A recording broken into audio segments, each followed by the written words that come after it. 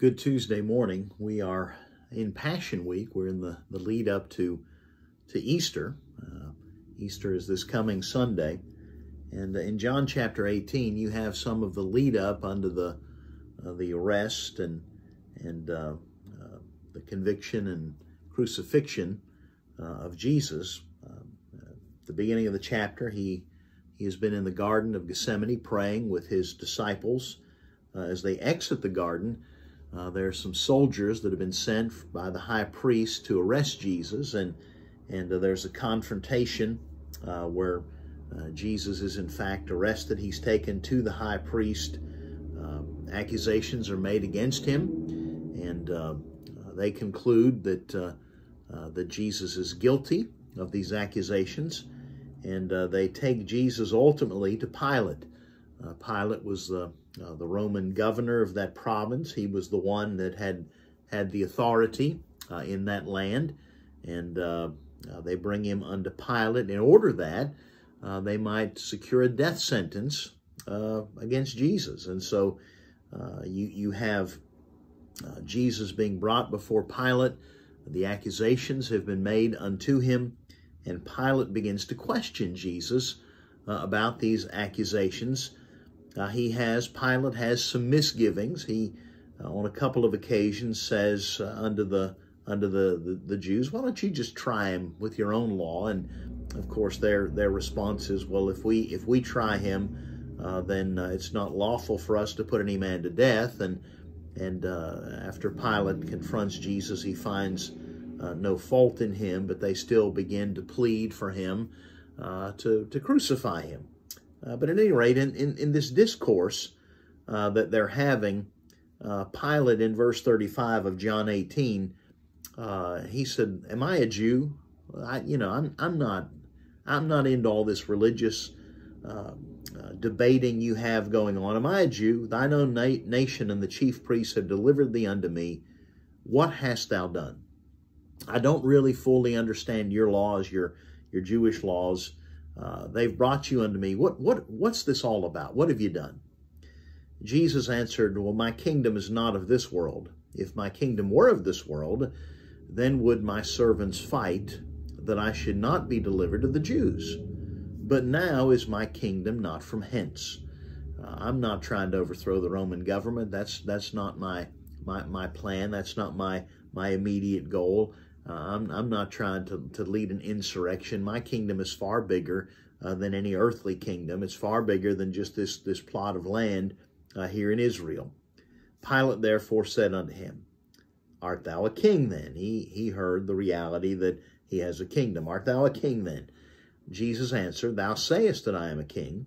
To this end was I born, and for this cause came I into the world, that I should bear witness unto the truth. Everyone that is of the truth heareth my voice." And so Jesus makes it apparent that his kingdom is a kingdom of truth, and that he literally came to bear witness unto the truth. And Pilate asks this question in the very next verse, in verse 38, that certainly has gotten great press over the years. Pilate saith unto him, "What is truth?" And quite honestly, that is a great debate that rages in our time and in our culture right now. There are those who say that we really can't even know truth. There is no absolute truth, and the only absolute truth that there is that we just can't know truth. And there's great debate about truth and how you derive it, and that the truth has become a personal issue, a personal aspect. I may have my truth, you may have your truth. They may be different from one another, but they're truth nonetheless. And at any rate, we live in an interesting time, and really a sad time that we can't seem to agree on just some basic, simple aspects. Even in the sense just with basic, simple things. In terms of God's creation and origin, we struggle with just truth. But there is some truth that we better be certain of. There's some truth we better comprehend and understand. And Jesus came ultimately that he might bear witness unto the truth. He came to give us truth. He came to be the truth. He came ultimately to be the Savior of the world, that we might know the truth and live in the truth. But there's a couple of truths that everybody needs to get a hold of. And one is the truth about sin.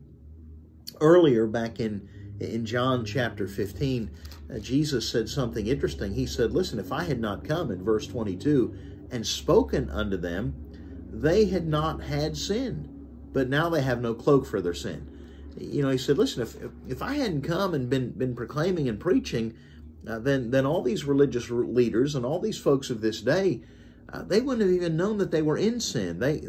They're trying to cloak and conceal their sin, but I have revealed their sin unto them, and I've showed them their sin.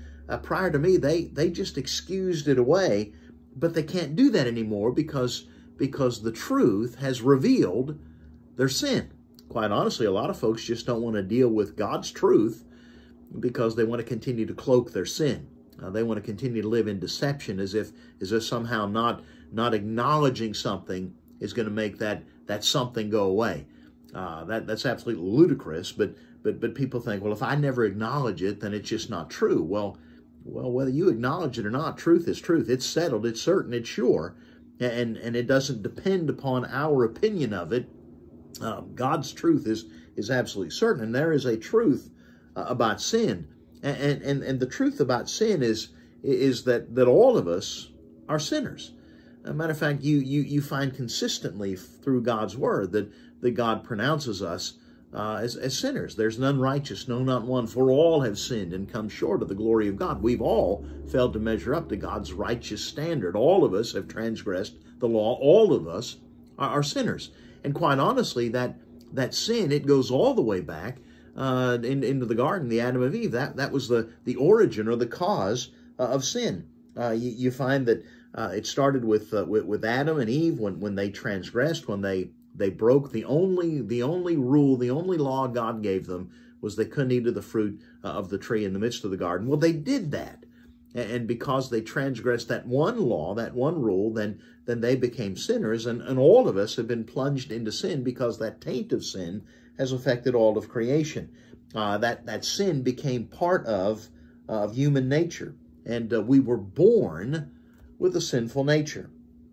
And it's really almost a catch-22. We don't necessarily become sinners because we sin. We sin because we're sinners. And the reality is that sin is implanted in us, and it comes that we inherit that. It's hereditary unto us, but it stemmed ultimately from Adam and Eve in the garden. And so there's the cause of sin, and the consequence is that sin separates. It separates us from God. It certainly did that with Adam and Eve. They were put out of the garden where God would come and visit with them and commune with them every day. They no longer had that opportunity. As a matter of fact, God made sure they didn't have access back into the garden and access back into God's presence in that certain sense where they enjoyed fellowship with Him. And so it separated them from God's fellowship. It does the same with us. It separates us from the Lord. It separates us from spending time with Him, not only here, but ultimately in eternity. Because of sin, we can't dwell with God forever in heaven. And so there had to be a remedy. God is holy, and He's not going to allow sin into His presence. God is light. In Him is no darkness at all. And so the consequence of sin, the wages of sin, the penalty of sin is death, eternal separation from God, ultimately in hell. Separation in this life, but ultimately separation in hell. But then you understand something from Scripture about sin's course. Sin, when it is finished, it bringeth forth death. And so the ultimate consequence is physical death and spiritual death, that eternal separation, the condemnation and death that takes place. And so it's that second death, which is the lake of fire.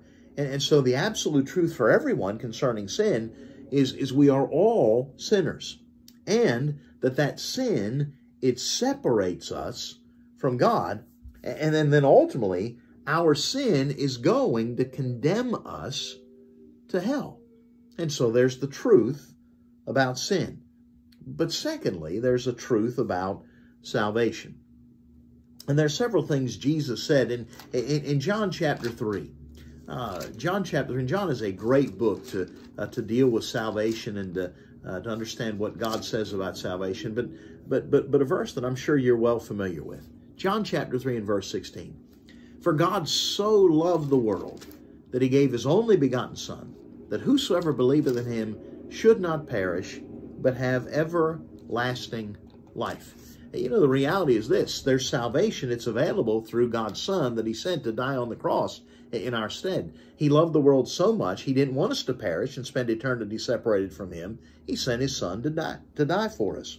In John chapter 6 and in verse 51, the scriptures, Jesus said, I am the living bread which came down from heaven. If any man eat of this bread, he shall live forever. And the bread that I will give is my flesh, which I give for the life of the world. And again, he's framing it where he wants them to understand that Jesus is, in fact, the sacrifice that was necessary to provide salvation for the world. In John chapter 11, Lazarus has passed away. Jesus shows up to console and comfort his sisters. All of it is part of God's plan. He tarried a few days before he went. He didn't want to heal him. He wanted to resurrect him. But when he does show up, he's confronted by Martha, and she says unto Jesus, Lord, if you'd been here, my brother hadn't died. And Jesus says to her, your brother's going to rise again. And she says, well, I know that. I know he's going to rise one day in the resurrection at the last day. But Jesus said something interesting in verse 25. He said unto her, I am the resurrection and the life. He that believeth in me, though he were dead, yet shall he live. And whosoever liveth and believeth in me shall never die. And then he confronts her with this question, believest thou this? Do you believe this, Martha? Do you really believe that? And so Jesus points out, listen, I'm the one who ultimately brings salvation. I'm the one who brings life, spiritual life. I'm the one who brings that eternal life.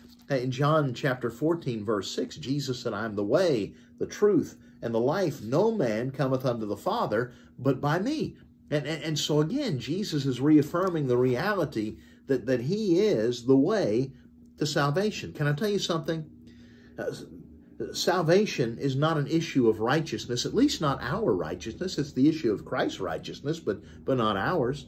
The reality is all of our righteousness is as filthy rags in God's sight. Anything we do, anything good that we do, the best we can do, it stinks unto the Lord. It's filthy unto God. We are not righteous. We're sinners. And even if we started doing righteously from this moment forward, if we could live a perfect life from this moment on in your life, you still have a past that has to be settled. You still have transgressions in the past that need to be dealt with. And quite honestly, it's not just an issue of us turning over a new leaf and being good people and trying to live a good moral life. That's not what Christianity is all about. Christianity is about Jesus living that perfect life, dying that sacrificial death, and imputing unto us his righteousness for our sinfulness. It's him imputing unto us his sacrifice in payment for our sin debt, that we might be set free from what we owed unto God. And so it's not just an issue of righteousness. It's not just becoming good people.